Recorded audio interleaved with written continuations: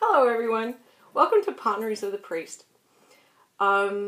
This week we're going to continue with our discussion, our ponderings, if you will, our mutual ponderings of spiritual tools in our lives that help us with our faith and also, most importantly, help make faith relevant in our lives to be a source of strength and hope and inspiration.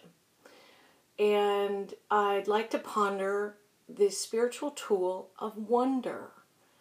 Have you ever stood at the edge of the Grand Canyon?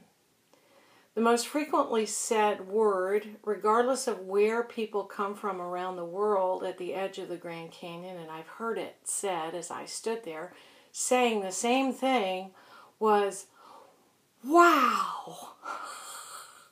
Wow, that's really the only word that applies when you stand at the edge of the Grand Canyon is, wow.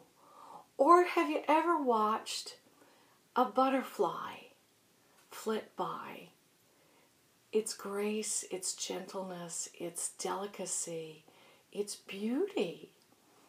I have the same reaction. Wow.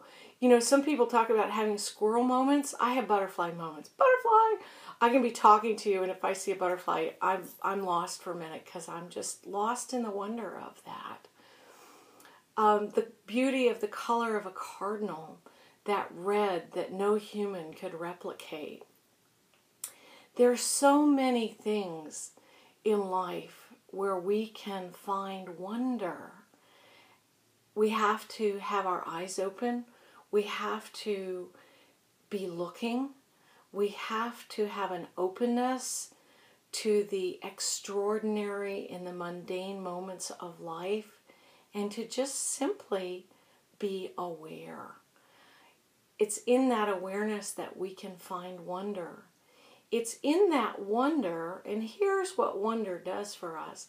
It's in that wonder that we are taken out of ourselves and taken into the greater reality that is the creative force of the universe that we understand to be God, and that we can know and we can hope that because there is this incredible creative loving force of the universe that is beyond us, that we can have faith in that, and we can use that faith and that wonder to connect us into God and to connect us into what is beyond us, so that when we go through our daily lives in this journey that we call faith, that we can remember that there is more to life than just us and our abilities and our capabilities and this illusion that we carry around with us that we have to solve it all, we have to do it all. We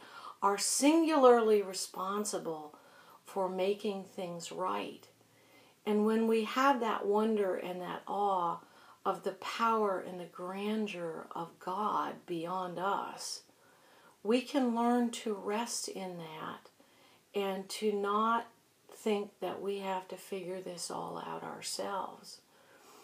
And the other thing it brings me and can bring us is a sense of joy in my daily living, that this God of all creation has provided these amazing, miraculous things, sights, experiences for me to stay connected to God. Because it's only when I get out of myself that I am connected to God, and it's when I'm connected to God that my faith becomes relevant in how I live my daily life. So something for us to ponder. Have a wonderful, wonder-filled day.